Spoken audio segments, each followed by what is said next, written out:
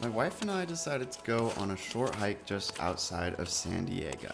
Super easy, up and down, 4-mile hike. However, there was an unexpected snowstorm that hit the night before, so the trail looked like this. But we decided to hike the trail anyways. The snow was still pretty fluffy and just a little slushy, mostly packed on the trail, so it was a pretty easy hike. We make it to the peak with our feet just a little wet and we're able to enjoy a great view with minimal problems.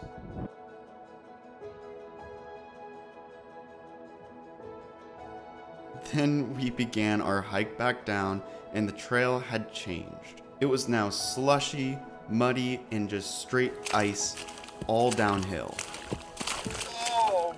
So everything's melted and it's like this slush and ice and you don't know where you're putting your feet, so you like step and you just get a foot full of snow and slush. Definitely sucks, I'm not gonna lie. I'm not gonna be one of those people that's like, this is the greatest moment of my life. Like I could just kind of have a bad attitude or sit and complain, but I kind of have to keep going. Look, it's finally not slushy. Never so grateful for packed snow. Yeah, when life gives you slush, what do?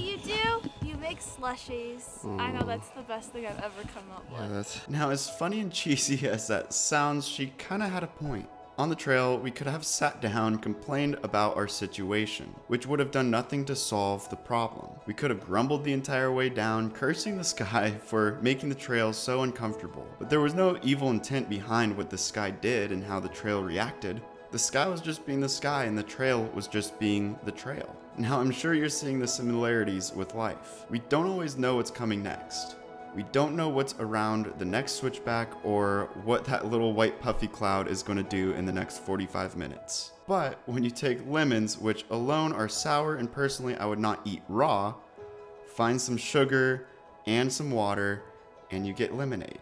So we found the sugar and the water and enjoyed the fact that we can do adventures like these. And by the time we got to our car, we were tired and cold, but about 45 minutes away was one more spot we wanted to hike. And even though our shoes were wet and our socks were soaked, we put them back on. If we didn't, we would have missed this view.